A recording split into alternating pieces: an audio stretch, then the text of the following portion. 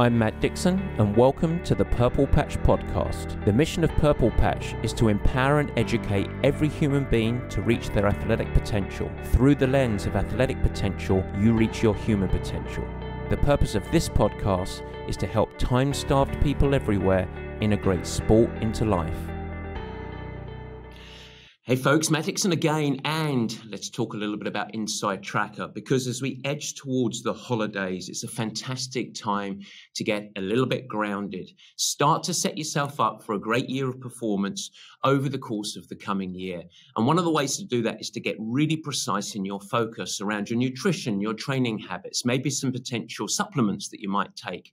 But how do you know what your best approach is? I tell you what, it's not about just going to the store and getting a multivitamin. No, the way that we do it is we take a look inside.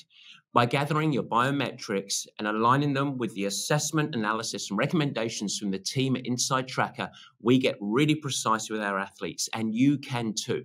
It's a wonderful route for you to start to ensure that you can build your best performance, whatever your goals are, on a platform of health. All you have to do is head to insidetracker.com/purplepatch, and we've even got a magic code for you. It's Purple Patch Pro 20. That's Purple Patch Pro 20, and you get 20% off everything at the store. All right, with that, let's get on with the show. It's a good one today. We're going to get really grounded.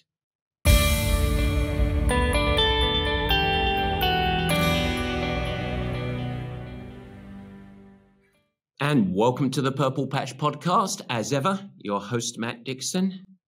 And today, I want to get grounded. I want to get aligned on the vision, the mindset that can set you up to not only thrive, to achieve the goals that you want to achieve, but also to ensure that you have fun doing it, that it amplifies the broader perspective of life. When we think about training for something, it's natural for athletes to just get drawn into faster, qualification, podiums, wins, whatever the metric might be. And the mindset for many athletes is, well, it's tailored by what the media's told us. The more you put in, the more you get out.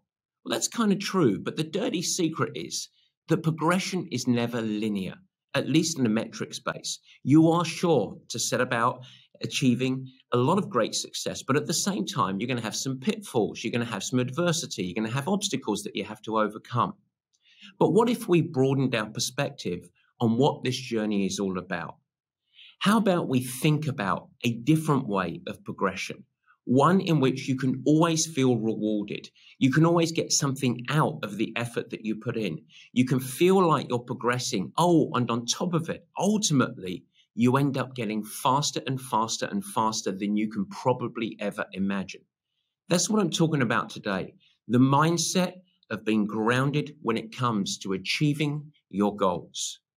If you align with a smart performance mindset, I promise you that you can set yourself up to achieve massive rewards and also truly enjoy the performance journey. So today, what I want to do is tell you how. I want to help you remove the shackles of expectations while enabling you to go through the ceiling that you never thought was possible. And that's what we're doing today. But just before we get cracking, I do just want to do a very quick snippet. It's time to bring back Matt's Musings.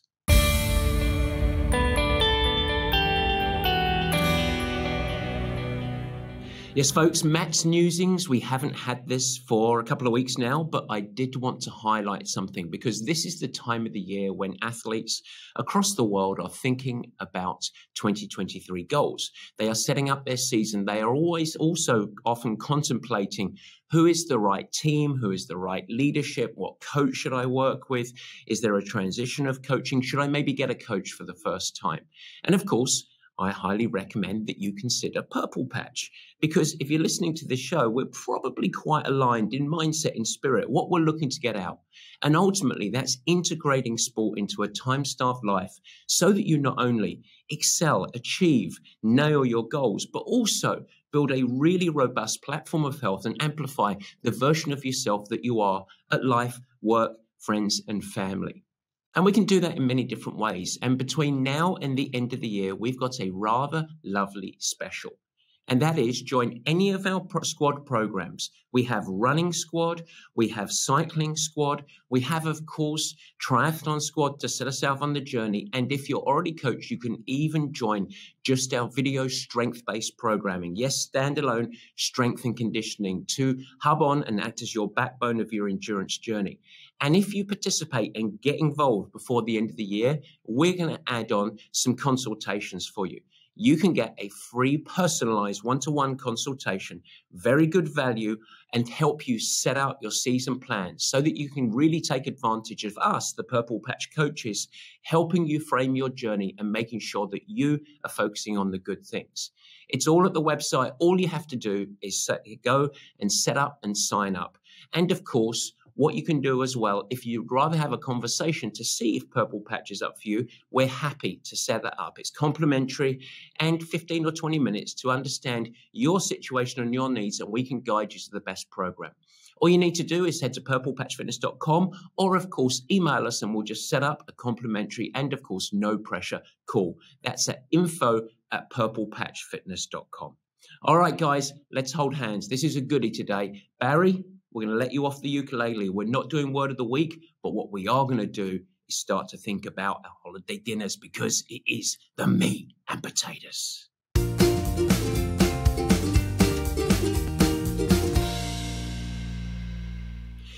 Yes, guys, it is the meat and potatoes. We're starting to think about setting up performance in 2023. We are starting to think about setting up goals and how you should do that. And you might even be considering what is the right coach or program for you. And so rather than just providing education today, I'm going to build the whole of today's discussion, which I think will emerge to be highly educational around the mindset that you should take and how you should measure your success over the course of the coming year by simply telling you a story. So if you'd like to get more comfortable, pause the podcast, go and pop your pajamas on. You can come and sit on my knee because I am going to tell you a story about Carl. Now, Carl is an athlete of mine, and we started to work with each other just 6 months ago in June. And I've got to say, Carl is a super guy. I really enjoy working with him. It's been a rewarding relationship so far. And as many of my athletes are that I work with on a one-to-one basis, he's time-starved. He's juggling the many logistical stresses that most of us face. And he's got a very busy job. He even has some business travel. He's got a family with 2 young kids. And of course, at the same time, he is highly ambitious in his sport, which happens to be triathlon. If we want to understand this story a little bit about Carl, we need to take a step back, almost pre-Purple Patch, and think about some of the logistical challenge, maybe some of the baggage that he brought to this coaching relationship. Because what's happened over the last 6 months is really an evolution, not just of performance, which has started to evolve and improve, but also the way that he approaches and sees the sport. And I'm hoping that his story can be a litmus, a catalyst for you to start to take a similar journey for yourself. And so let's look back at the old Carl. Now, Carl is undisputably a very smart guy. But when he came to Purple Patch, he was absolutely frustrated with his lack of progression. He'd completed 5 half Ironman distance races, which, by the way, is a good accomplishment in itself within the context of his life. And those 5 races all had some ups, had quite a few downs. And throughout the whole journey, in training and in racing, he was consistently set back with niggles, injuries, devastating cramps, and much more. And so he never really got a runway of consistency. He was never really fluidly training, and in turn, never really felt like he had any sort of performance predictability, as I like to call it. Now, throughout this training, as soon as I started to work with Carl, it became very clear as well that he was consistently underfueled. And the reason for that, as he acknowledged, is he was trying to get lighter. He had in his mind a theoretical race weight that he believed if he could train really, really hard and at the same time get lighter and lighter and lighter, retain and improve power and speed while having a lighter chassis to actually have to drive. And then, of course, the results would be absolutely huge. But ultimately, as we're going to find out, that was not the case, and it never really is the case. And so as he met his 5 Ironman, half Ironman races, every single time he approached with hope and a real belief in what his potential could be, but ultimately his race day performance didn't match his theoretical or believed trained potential. And of course, that becomes really frustrating. And so as he went along his journey, just like a bull in a china shop, Carl races and really just charged at the races. This one has to be better. He didn't really have any understanding or thought process around really strategic pacing. He certainly had never even considered terrain management, how he was riding on his bike, different muscle recruitment. Even his fueling and hydration plan was a little haphazard at best. He didn't have any raced craft behind it. He had the very simple mindset, which is common, which is, I'm going to put in a whole bunch of work. I'm going to dedicate my life to this. And what should come out is the reward for that work. The more you put in, the more you get out. And endurance sports ultimately, and maybe unfortunately, are a little bit more complex. It's not really that journey. And so, of course, Carl, and this is the important part of this, all of this wrapped up where his barometer of success, how he measured success, was relatively narrow and simple, but all too common. And that's, did I go faster in each discipline and overall? And so it was all about speed return. Now, each one of his races brought different challenges. He had a downriver swim in one of his half Ironmans. One was in open water in the open sea. The rest of them were in lakes. He had some flat races, some hilly races, some cooler races, some hot races. But to Carl, it was, am I getting faster? Period. That's what I want to measure. That's the measurable data, and so that's what I'm looking for. And his only tool of measurement to look at this outside of his race results was pure data. Is my FTP, my functional threshold, rising? What's my max power? What can I hold at a sustainable pace? Results, results, results. And yet I get it. Okay, this is really common. And yes, we want success. We all want that. We hope to get faster, and it should be a part of the equation. You want to improve, and that's absolutely appropriate. And the dirty truth is that if you want to achieve your goals, especially if you're looking beyond just completion, and then we must get faster. And so that is a central part of goal setting and performance measurement. So let's not dilute that. Let's not make a claim that that's not an important result that we're chasing. And in fact, it is, of course, naturally a big reason that anyone might choose to engage in a coach, because they want that coach with expertise, with experience across broad populations to help them individually ultimately get faster. But that's not the end of the game. And like Cole's journey, while it was ambitious, he ultimately went about this faster approach with a highly regimented approach. He absolutely suffocated the joy out of the journey. His hobby ultimately was becoming a second job, and his confidence in himself, while bullish at the start, had slowly ebbed away to becoming mediocre to low. This was a real challenge for him. It was harder. I thought if I just worked hard and dedicated myself, I was going to get faster. And so therefore, every race became a gorilla that he had to fight. This was a test. Was it working? I'm sure many of you guys watching or listening can align with that, can understand that racing became not something to look forward to, but a test of almost his self-worth. So what does all of that really mean? Well, as we sit here now, 6 months later in December, Carl and I are 6 months, half a year into the performance journey, which in the big picture actually is not very long. And he has now just recently completed his 6th half Ironman distance race. Now, the results were good, objectively. He moved up in his typical age group rankings. In fact, he moved up into the top 25th percentile, and that's really good for Carl. Overall, his general improvement, his race finish time, improved 17%.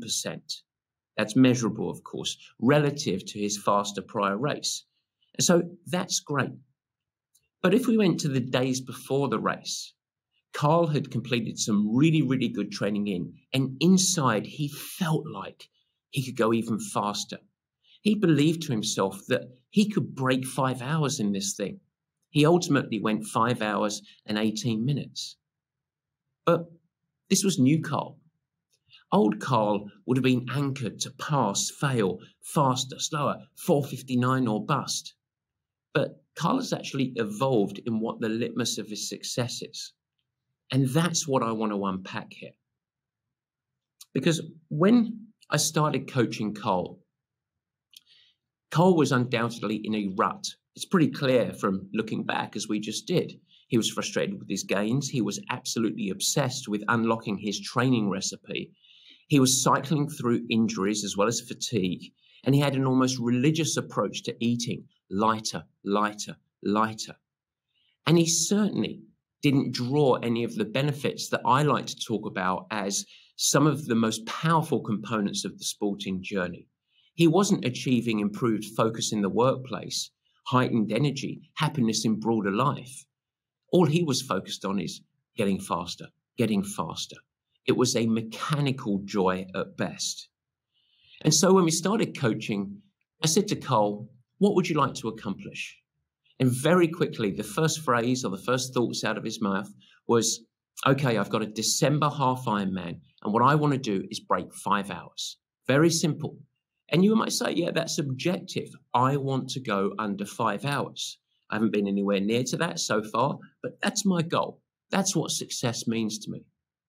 And so I paused and I asked Carl, why do you do this sport? What are you looking to achieve out of this? Forget about the times for a minute. Why do you actually do this? What do you get out of it? What do you hope to get out of it ultimately? And after some thought and consideration, Carl came up with a list of 4 main things. We filtered it down. There were about 20, but he did ramble a little bit. And the 4 main things was that, number 1, he just absolutely loved the challenge, the competition, the whole puzzle of it all. The second thing is that he really loved the multi-sport element of triathlon. Because while he was a pretty strong bike rider and a pretty good runner, swimming was his weakness, and he really liked the multidisciplinary approach. He thought it broadened his perspective, and it really created a performance challenge for him to tuck into. And so it was very clear that he just loved the fabric of the sport. The third element of why he did it was more simple. And that's that he felt like he could really be a good role model to his kids. That taking on tough challenges and committing to something in which you can get rewards, it's a good thing. It's a healthy thing to go forward. So he wants to be a little bit of a role model. And then finally, he acknowledged and really believed in his role professionally as well as in broader life, that being really fit and healthy is absolutely essential for him to thrive across those areas. And so it was a performance enhancement tool outside of the sport. So now we were getting somewhere. Now we were starting to move the performance needle. And so I suggested that with Carl, we build the coaching journey around these 4 elements. You like the challenge and you want to upskill and get smarter. You love triathlon, the multidisciplinary approach of it all. You want to be a great role model, and you want to achieve the benefits that go well beyond just getting faster.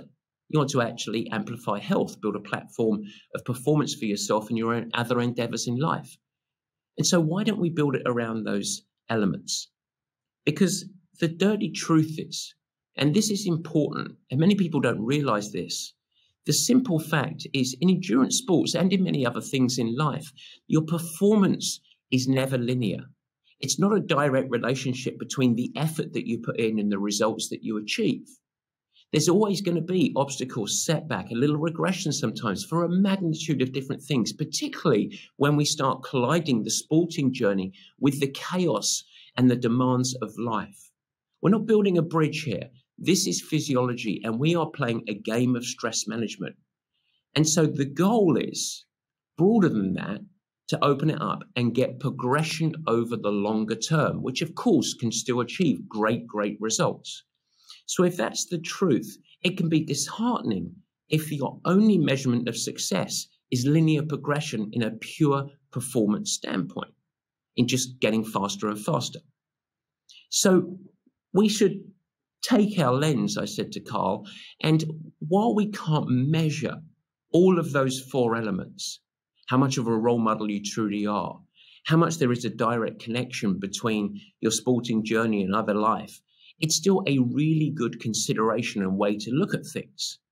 We realize that results and speed is measurable, but there are other elements that are factors of success.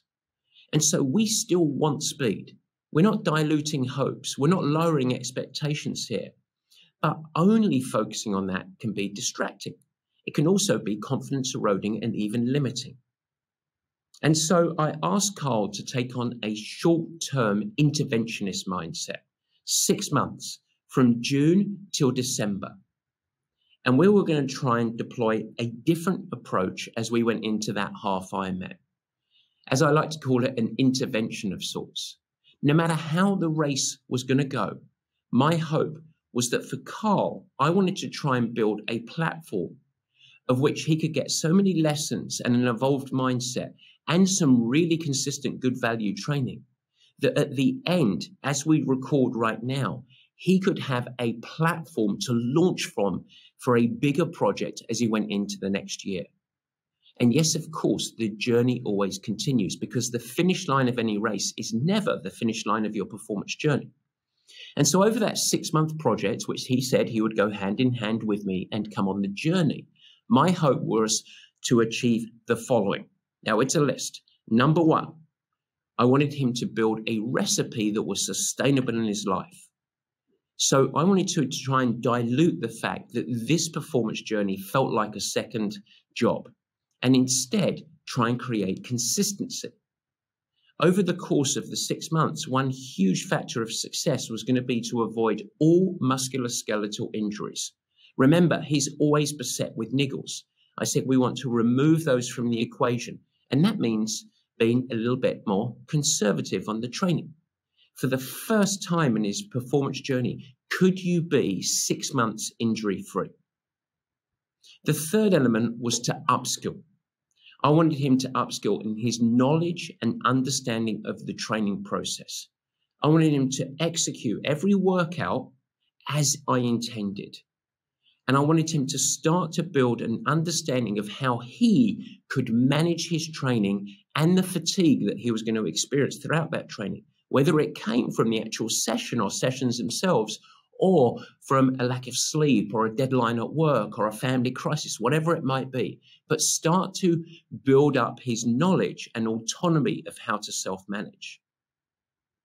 The fourth element was craft.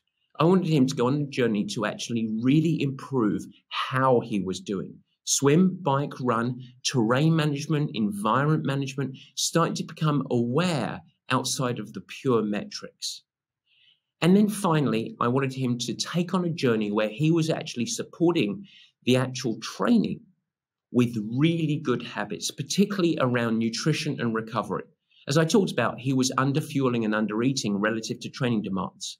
So I wanted him to try and get to a place that he was eating suitably enough calories that he could feel energetic and strong in his body, that it would help reduce the injury list that we had before, that he had really positive daily energy, that he could show up to sessions ready to take on board the intervals or the hard work that I surely would provide him.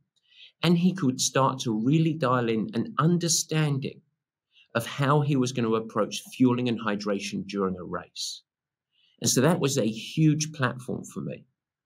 And those were the barometers and the anchor points of where we were going to distill or disperse his focus. Now, that's a pretty big list, but it's actually not quite as daunting as it might sound, because essentially this broader perspective helped Carl to not only effectively prepare for his half Ironman, but it started to set the lens on what he should focus on for his future development and growth. Because we can't have Carl steal or rob from future Carl. We want to have the efforts now building in and evolving and being additive to future Carl. So if we summarize that in a more succinct way, it's pretty simple.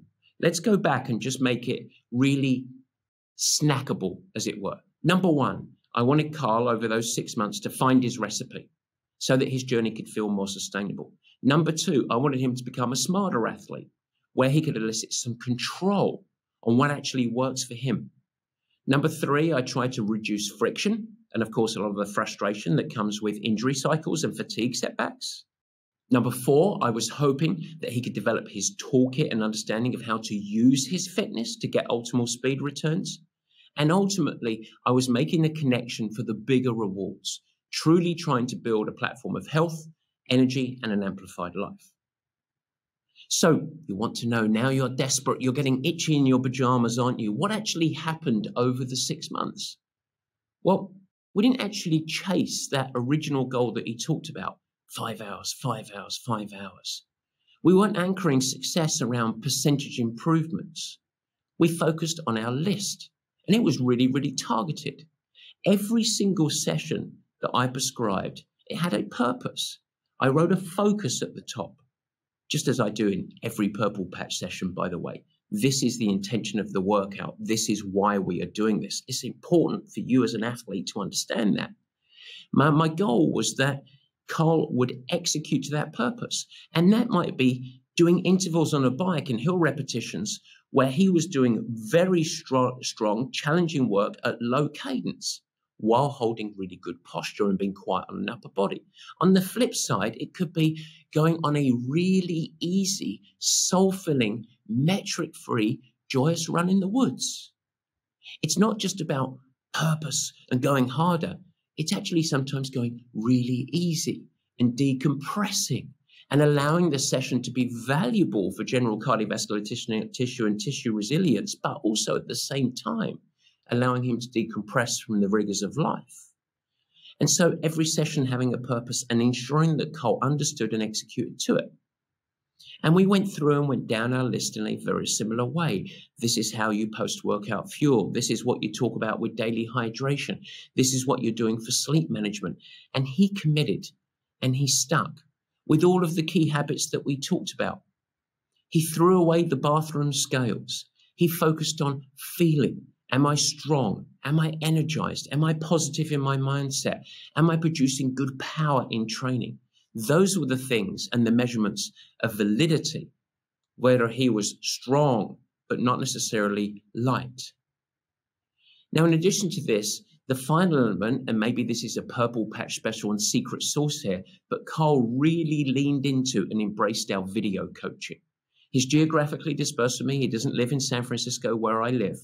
But he came and he embraced the video coaching, how to do the strength and conditioning properly, what to think about and how to sit with pedal stroke and posture while he was going through biking intervals. And the list goes on.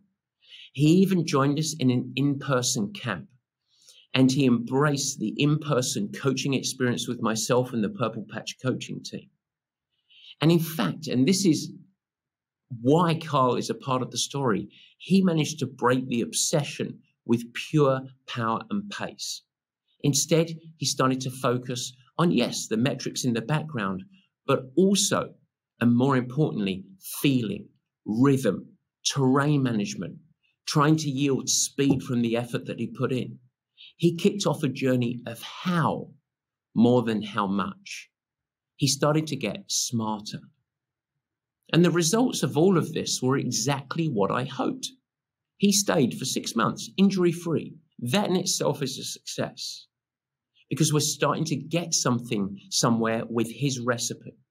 His training was incredibly consistent. He started to avoid the big pitfalls and peaks and valleys of fatigue. Instead, yes, he had fatigue, but he also shot, but it was much closer to the mean.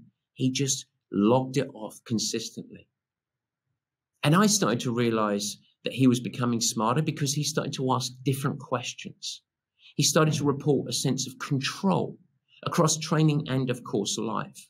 And most importantly, do you know what he started to have? Fun. He started to enjoy the journey. He started to find reward. It wasn't a test. It wasn't a second job. He didn't obsess at all about race weight, and I never asked him about weight because I never do with an athlete. We stop talking about it. Simply building good habits and him getting the reward of feeling comfortable in his body, strong in his body, powerful, consistent in training, a lack of fatigue, a lack of injury. That's enough. Because out of that comes your superpower, becomes belief. And that's the driver. And that's what happened with Carl. So he improved on top of this. He got faster in training, swimming, biking and running. They all improved. Faster, faster, stronger. And here's the important part of his story. His race day performance, just a couple of weeks ago, it was good. Good. G-U-D. I think that's how you spell it, don't you? But neither Carl or I felt like it was a day that really knocked it out of the park. The truth is that Carl was right. His trained potential would have got him very close or under 5 hours. And he was more than 15 minutes outside of that. And so a year ago, Carl would have looked at that and thought it's just a pure failure. Despite the progression, remember, he was 17% improvement on his prior race day. But at the end of this race, Carl was beaming, and rightly so, because what we achieved was a huge success in the broader perspective. Because now Carl, after a little break, can launch into 2023, and he has a platform of health. He has improved energy. He's smarter and has greater knowledge. He started the journey of improving his technique and skill. And the superpower of it all, the most important thing, he's confident. He believes. And so what Carl really did here is quite simple. It's what I like to say at Purple Patch. He just embraced the journey. He took the long view. And he will, I promise you this, he will thrive. Because the broader perspective is the super fuel to it all. Now, I think that he can build off of these lessons. And I think he's got a much greater chance of staying healthy, energized, joyous, and progress in his race craft. And of course, in his training execution. And as he does that, he's going to be able to absorb more work, more challenging work. And as a byproduct, he's going to improve. But I think he's going to improve more than he could ever imagine. And that's it, folks. This is it. And that's why I wanted to tell you the story. Because in the long term, at the end of the 6 months, he got faster, and that's good. But even if he hadn't have got faster, in the next 2 years, Carl is going to get faster than he could ever have imagined. I bet if I said to Carl 6 months ago, what would you love to do? If you just close your eyes and say, how fast would you like to go? I bet he would say, I would love to go under 4:45. I think Carl can go under 4:15. And I mean that sincerely. That's how good he is as an athlete. But ultimately, that's not the measure of success. And truthfully, that wouldn't be a success to go 4:13, an hour or more faster than he's been just a couple of weeks ago, if it came at the detriment of the other components of life. And that's what success should be, guys. This is it. And so what I want to do out of Carl's story is try and finish with a little bit of lessons and perspective. I want you to frame your journey ahead in success terms. They say that this is the results business, and it's kind of true. It is a results business. And at the world-class level, the litmus of success is in titles and championships. But is that really it? Isn't coaching about helping athletes maximize their performance potential without actually doing any harm? To ensure that even at the elite level, the athletic journey is one that is one of fulfillment, of personal challenge and growth, and leaves every single athlete evolved athletically, but also as a human being. I believe that that is what high quality coaching is. When my athletes finish their pro career, I hope that they go on and still love their sports, participate in the sports, because that in many ways is my job done. World-class performance can and should be achieved on a platform of health. And your performance, well, assuming that you're not listening as a world-class athlete, you're not even chasing world titles. So you can benefit from the sporting journey in a broader set. You actually chase in many ways more. And so I encourage you, over the course of the coming weeks before we go into next year, ask yourself why. Why am I doing this sport? You might be a little bit of a Carl, at least the old Carl. He told me that he wanted to break 5 hours. And you might be anchored on that. But I encourage you, just like Carl has just done, evolve and broaden your lens.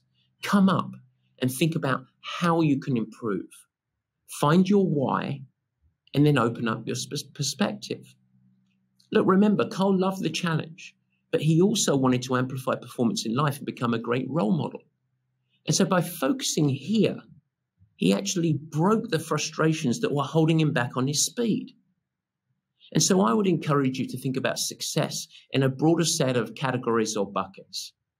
You can think about it in these terms. Let's start with what the main focus is, performance metrics. Yes, that is one of your goals, one of your success measurements, getting stronger, faster, fitter, etc. Great, that's number one. But number two, you can measure your success by improving your racecraft, your tactics, your toolbox of skills, how you navigate terrain. And that's a really interesting intellectual journey. And it enables you to enjoy the different disciplines of your sport, whatever it is. You want to try and elicit a sense of control over yourself, a little bit of autonomy. Do you start to actually learn about your training so that you can understand what works for you? So already we've got 3 right in the box. Now let's talk about upskilling your habits, your sleep, your nutrition, your fueling, your hydration. Get smarter around that, not so that you achieve race weight, but so that you can super fuel your body and you can get really, really good energy from it. You can look to try and see your measurement of success is not really quantifiable, but how much did I enjoy the journey? Am I loving it? Is this fun? Because you should be rewarded by taking on this challenge and committed by something that's really rewarding emotionally and really, really fun. The 6th component, am I developing confidence in myself? Am I starting to elicit some control over myself as an athlete? Am I starting to appreciate what is right for me? Number 7, your role. Am I actually able, by taking on this journey over the course of this coming year, to actually amplify my role? This can be a very selfish and narrow endeavor. I want to get faster. Or you could actually amplify your actual role in this sport. Am I able to help others, inspire others, be a role model, to develop a positive influence for the folks that you care about? That becomes incredibly rewarding. And if you become that person, that's a great reward in itself. And finally, am I able to develop over the course of the coming year better resilience and adaptability? Musculoskeletal resilience, breaking the injury cycles and the fatigue valleys that you might face, but also emotional toolkits to help you overcome adversity, enable you to navigate and meet stressors and thrive through them. Because this is the part of the journey that is sport and life. And so you might as well improve in that asset. These are all buckets where you can make measurable and identifiable gains and improvement. And with that, across those buckets, even if you have a bad day, you can look at it and find satisfaction and passion and reward, even if there is a bad race along the day. Even if your sessions aren't quite what you hope that they were. Even if that you get to meet sickness a week out of your race. And so if you take on this and you broaden your perspective, I today can give you a promise. If you listen today and you're inspired, or at least if it slaps you around the face a little bit and it forces you to pause and think, I'm going to leave today with a promise.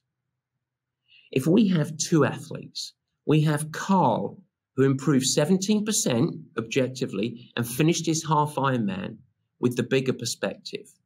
Or we had Carl B, who retained the old narrow, the sledgehammer view, and still clawed that very same 17%, 518 half Ironman over 6 months.